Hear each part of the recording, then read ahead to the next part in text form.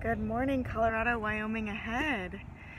Here I am, Brittany Otter, staring at you from the beautiful city of Baltimore, Maryland, where I'm just coming out of the Post-Secondary Disability Training Institute, or PTI, the 30th anniversary, no doubt. And my goodness, what an amazing experience.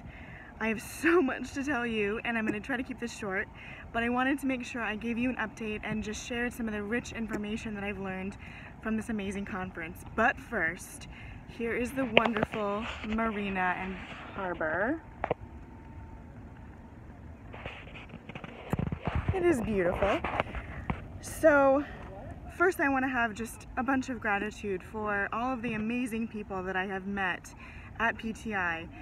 We had people from all over the East Coast, of course, Maryland, all over New York, New Jersey.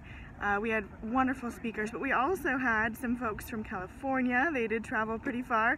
And also I want to give a shout out to Becky from University of Northern Colorado, who also came. We were the two that represented Colorado, so thanks, Becky, for being there with me. That was really fun.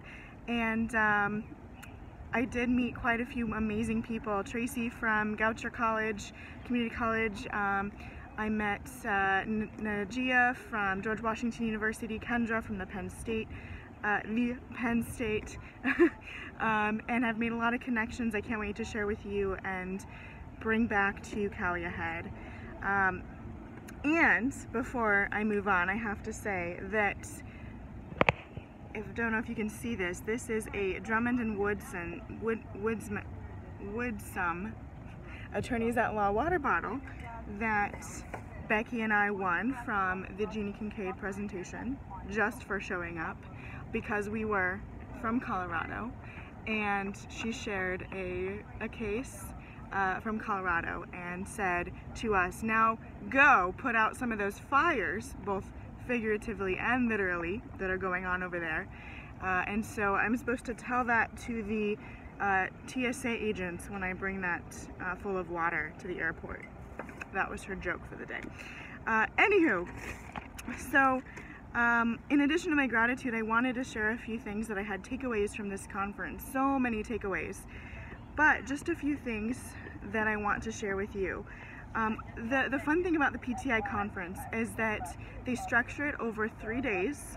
There's a pre-conference the day before, and there's a reception the night before, and we had LaDerrick Horn, who is a tremendous speaker and advocate, and who is on Project Eye board, who has done an amazing presentation and written a number of books on learning disabilities. He himself has learning disabilities and has provided a lot of great information to us about what that's like and how to support students with learning disabilities, ADHD, kind of those hidden disabilities throughout education.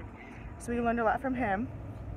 And then through the conference, we had a setup where you would go to a strand each morning. So you had 2 strands. Each strand would meet each morning in the same topic, same presenter. Almost like a graduate course that was in 3 days. So 2-hour section of time every morning for 3 days. So the first morning I went to the math one, and then I realized Jeannie Kincaid was presenting and went the next 2 days, because how could I not? And then the other session I went to was on psychiatric or mental health disabilities for 3 days. So lots of great information. And then they had single sessions for 1 hour, 3 sessions a day. So lots of information shared. And so the big highlights I wanted to share from you were just a few things. One, I went to a really interesting session with ETS, the Educational Testing Services organization that puts on GRE for graduate school students. If they want to go to graduate school, students will need testing in recent years.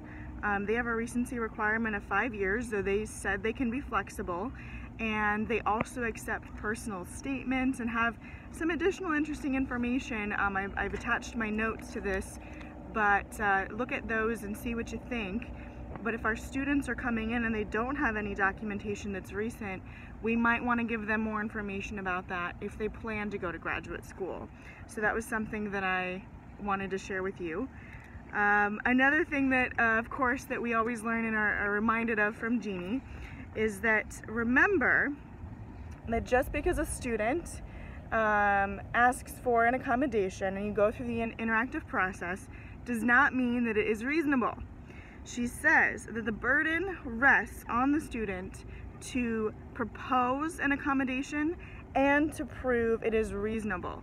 Now I know that a lot of us, we have students that have never done this before, and I myself have students who have never asked for accommodations before or have never really been asked or had the opportunity to self-advocate, and so we might help them strategize and come up with some motivational interviewing those accommodations, and that's okay. She said that's okay.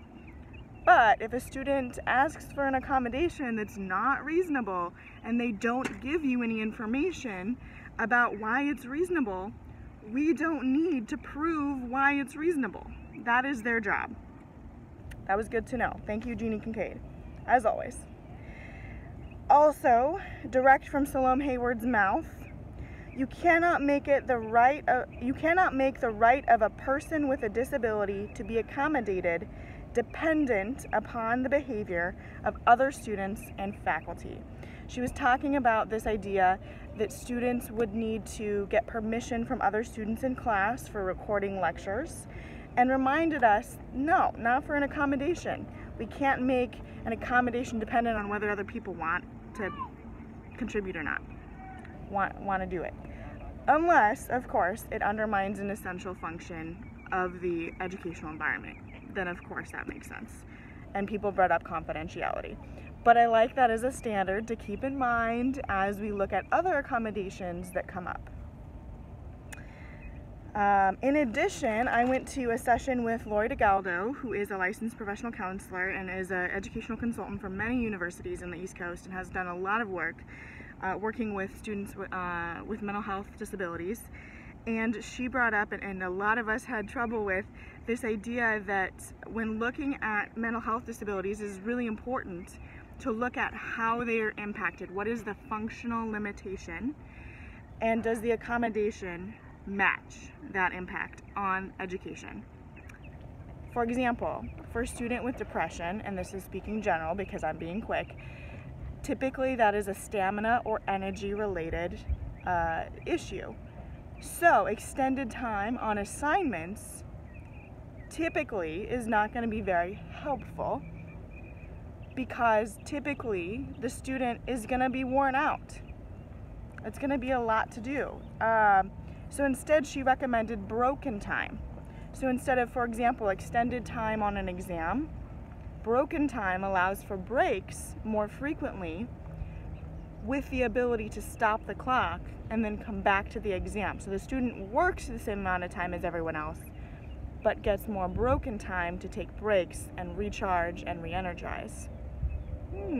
Interesting idea. Again, look at my notes for more of her really great information. And then I also went to the math strategy session and I won for us all. I won an amazing Winning at Math book from Dr. Paul Nolting, who is a learning specialist and very renowned for all of the work that he does, and discussed a semi-controversial or provocative idea that if a student is having difficulty in developmental courses in our community colleges, and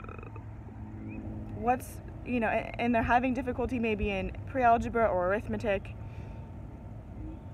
typically what he has seen is if you waive those pre-development courses and they get into the algebra or the statistics class, they do well. So why are we asking them to go through multiple repeating semesters of developmental courses that don't help them and not putting them in that college level course to begin with support? Again, very provocative, right? So those were some of the biggest things that I had taken away from PTI, and there were a lot of things. Again, please feel to peruse my notes and ask me and reach out to me to talk more. But what an amazing conference. I am so glad I had the opportunity to be part of it, and I am looking forward to talking with all of you about all the things that I've learned and for seeing you at the next Colorado-Wyoming conference in October. We will be sending out information soon. And as a reminder, shameless plug, dues are due, membership dues, October 1st of this year. So go ahead and put it in your budget, go ahead and reach out to us, and we'll get you that information in the links below. Have an awesome weekend. So good to see you, and hope to talk to you soon. Bye.